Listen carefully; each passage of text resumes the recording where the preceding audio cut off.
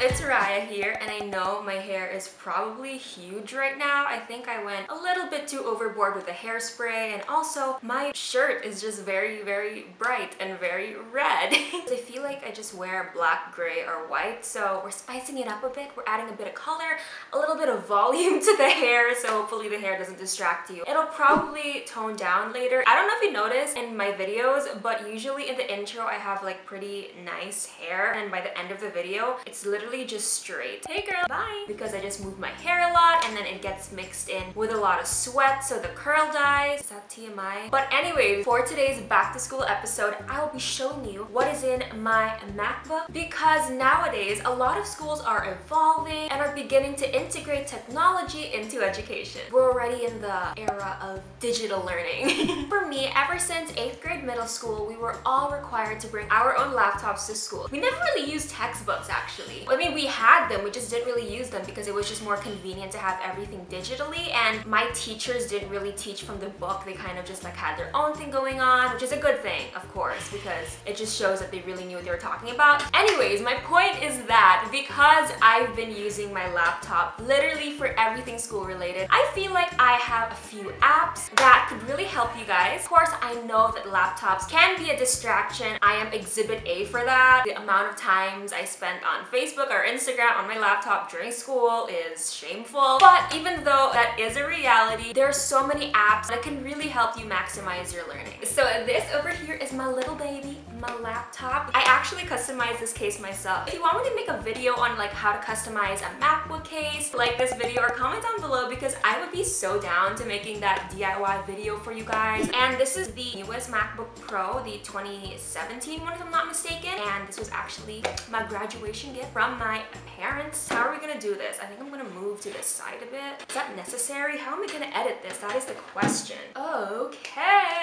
Okay, let's do QuickTime, File, New, Screen Recording. Is that right? Is that recording? Okay, it's recording. Okay, so when you open my laptop, this is what you see. This is my wallpaper. I actually only have one desktop, as you can see. If you can tell over here on the side, I don't have any folders or any type of document or picture or screenshot because I really like having everything clean. So I organize everything into folders. So this is just my Finder. I'm not gonna go through all of these because honestly, it's not interesting. Whenever I screenshot something or I save something and I'm not really in the mood to file it into a folder yet, I'll put it here in recent. And see, I have a bunch of stuff here that I'm just too lazy to file into my other folders. That is just a tip, I guess, if you don't want a messy desktop, because I personally get so stressed when my desktop is messy and there's just a lot of random things going on. So my suggestion is just make an extra folder where you dump everything, and once you're in the mood to organize, then you can just organize to your heart's desire. Once I'm in the mood to organize, I will organize it into the many other folders I have. Anyways, let's go back to the wallpaper. Let's talk about this for a second. I have one requirement. Okay, I have two requirements when I'm looking for a wallpaper. The first is that it has to be bright. The reason behind it, I don't know if there's any scientific or psychological basis to this, but for me, if my wallpaper is bright and for example, I'm like falling asleep in class, which I mean, let's admit, it's not that rare, and then I open my laptop and because my wallpaper is bright, I'm like, whoa, okay, I'm awake now. I'm a focus. I know, I don't know if there's any science in there, but that's the way that I think and it seemed to work. And the next is that of course it has to be pretty, because I mean, it's your wallpaper, so you're gonna be staring at it quite a lot. So this for me is perfect. I found this in Pinterest. If you want some cute wallpapers, Pinterest is your girl. And funny story, okay, I don't know if you're gonna find it funny, but it's pretty cool, okay? I found this quote and it said there's a lot of beauty in ordinary things, which is like a bomb quote. And I didn't realize that this is actually the very last line in The Office, which is my favorite TV show. Actually, when I got this wallpaper, I had not started watching The Office yet. When I watched it and finished all 10 seasons in like a month because I have a problem, I noticed that this is the very last quote. There's a lot of beauty in ordinary things.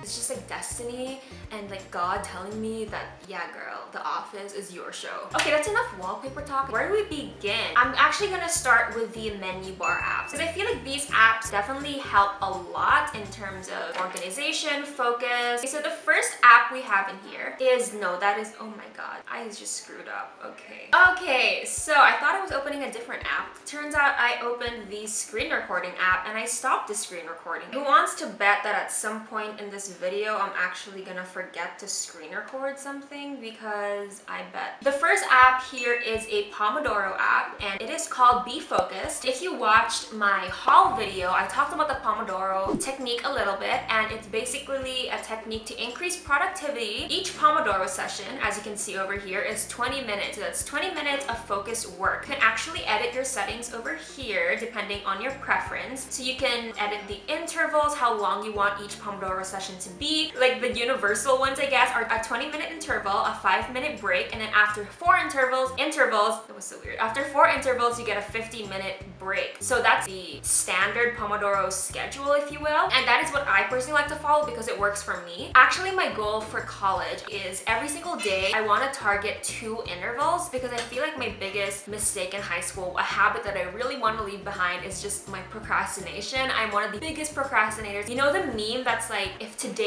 tomorrow's not the due date, today's not the due date? That was my mantra. It was so bad. Oh my gosh, my voice just vibrated. So my goal is really to do 2 Pomodoro sessions every single day. It doesn't matter if I don't have anything due the next day. Girl, we're breaking bad habits. Okay, so my dad is playing with my dog right there, so if you hear any panting, that's them. Let's move on. The first thing over here is a Facebook app, and some of you might be like, are you really encouraging bad habits, Raya? The reason behind this is, I don't know if you guys experience this, but sometimes for me, when I study, I get like social media cravings. Is that weird? Like I just like have an itch to go on social media. It's not even that I want to spend a lot of time on it. I just want to like do a quick check. If you satisfy that craving by going on the Facebook app or opening the Facebook website, once you're there and it's like the real deal, you're like just inclined to just spend more than 30 minutes on it, and then you're like, oh, I'm screwed. Since this one is just so tiny and you can just like click on and off, it works so well in just satisfying your social media cravings. So whenever I'm like studying and I'm like, oh, what are people doing on Facebook now? Did I get a new Facebook message? I'm just like, check. They have like a mini feed and then you can see your messages, so you can check like, okay, not important, no, don't need to reply to that. The next app is called Copy Clip, and this app, you guys, is so good. It comes in handy so often. You know when you're like researching or like writing a paper and then you find like this sentence that's like perfect for your research, and you copy it, and then you go to another article and you're like, there's another sentence that's like perfect for my research, and then you copy it and then you're like, oh shoot, I didn't paste the first sentence that I originally copied, and then you're like panicking and stressed, and then you have to go to your history and go find the article and then go find the sentence in the article just to find the first thing that you originally copied but did not paste. But this app over here records everything that you've copied. So instead of doing all that, stressing yourself out, you can just click this little guy, click whatever you want to copy again, and then it's there. It says copied. You can now paste a clip. Perfect. Next app over here is just this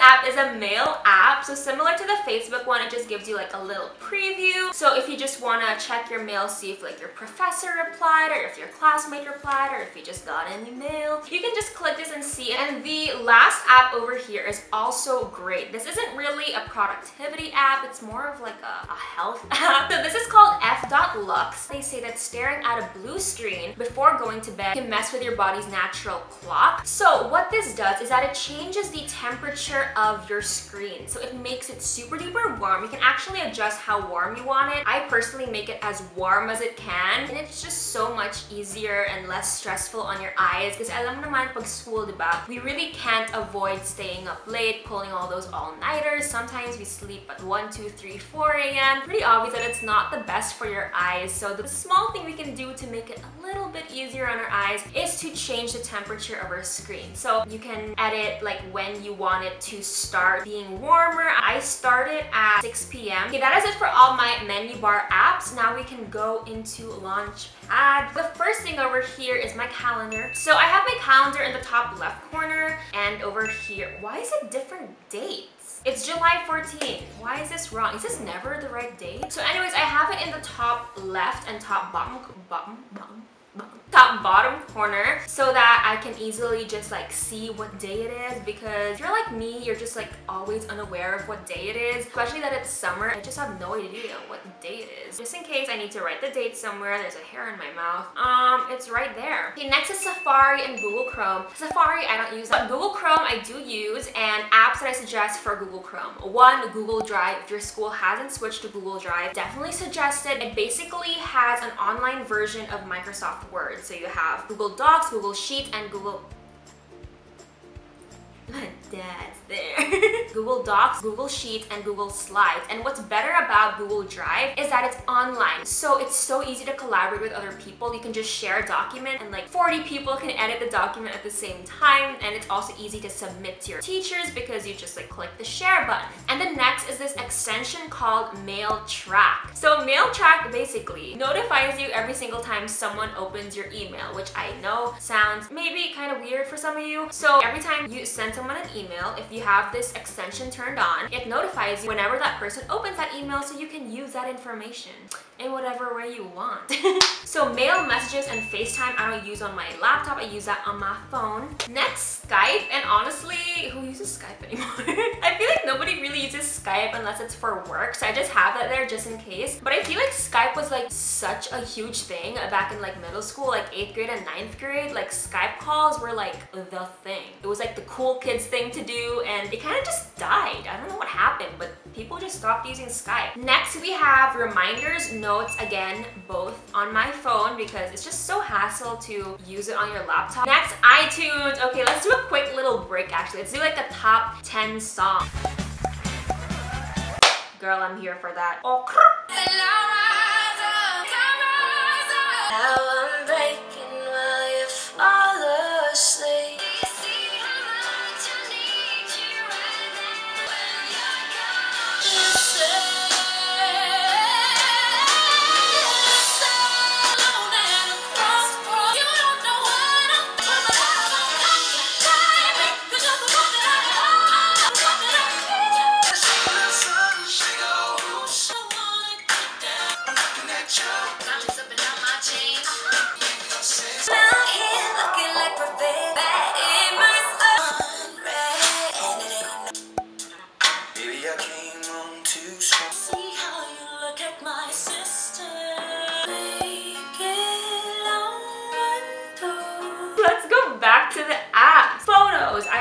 Don't use photos a lot because I prefer storing my photos on Finder. Next, ito sunod-sunod na to. Some of you guys ask me what apps I use to edit my thumbnails, photos, and videos, and the answer are these 3 apps: Adobe Photoshop, Final Cut Pro, and iMovie. All my thumbnails I create using Adobe Photoshop. I've tried a lot of editing apps, like a lot, girl, and Photoshop is by far the best photo editing app. You can do so much with it, and Photoshop is not as scary as it sounds. Like, I am honestly like the biggest noob. I am not a professional editor or whatever, but I managed to create thumbnails with this, so don't be scared. It's pretty easy. Final Cut Pro, I will admit, is a bit expensive, especially if you're gonna buy a lot of plugins, but I prefer Final Cut Pro because you can just do a lot of edits so much quicker. Whenever I go back to iMovie, I'm like, shoot, there's so many things that I can't do. A lot of like transition, a lot of effects, but iMovie honestly works well. I used iMovie for the longest time and I was so happy with it. Next is Photo Booth. Again, I don't use this at all. Remember like a couple years ago, people would go into like Apple stores just to play with the photo booth, and by people, I mean me.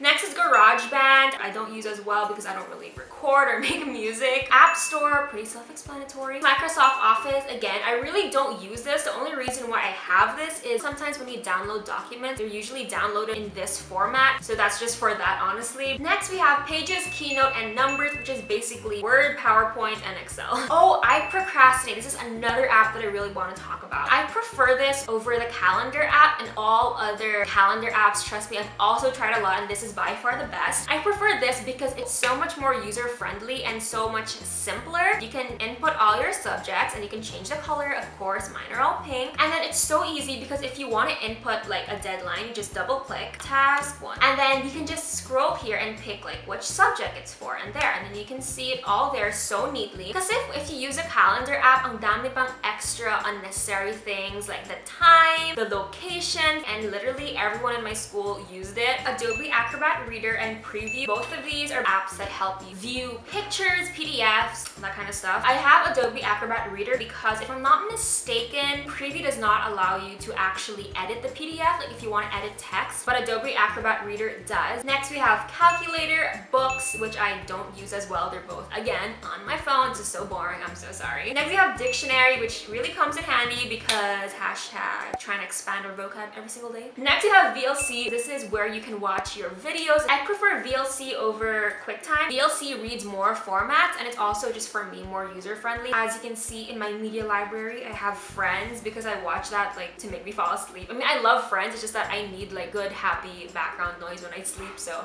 this is that. Dashboard, which is just this. Mission Control, which is this. System Preferences, which is just settings. These are just a bunch of apps I don't mess with. There's this Lanny thing. I have no idea what that is. I'm gonna delete that as soon as this video is over. And Spotify, it's over here because I just downloaded it. I'm really getting more into podcasts because I feel like you can just learn so much. So if you have any recommendations for like good inspirational podcasts or any like Christian podcasts, then definitely leave it down below. So that is basically it actually. We're done. That is it. That's everything that's in my MacBook. Thank you guys for watching this video. It's probably really long because I had to change my battery like 4 times. Anyways, if you enjoyed this video, make sure to click that like button and click that subscribe button. I'll see you guys next week for another back to school video, and always remember you're just as beautiful with makeup as you are without. Bye!